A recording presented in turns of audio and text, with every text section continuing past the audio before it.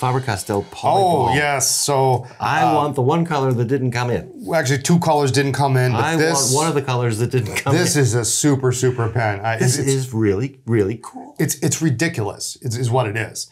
It's a Faber-Castell poly ball, ballpoint pen. It has this soft body. Not very soft, though. No, but it's like a soft touch. Yeah, soft touch. And there's a little triangulation to it. Yep. And there's some ribbing on the end, too. So easy grip, easy grip. Easy grip. Nice click to it. Strong, nice clip. And everybody needs a ballpoint. And these are so affordable.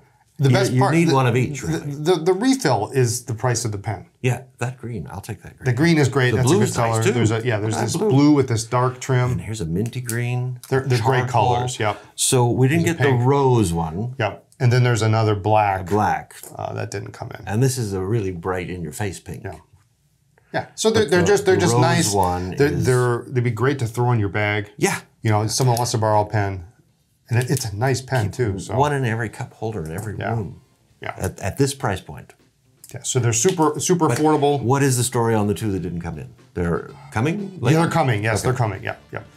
They just haven't been discontinued. They haven't. Nope. I don't think so. They haven't arrived.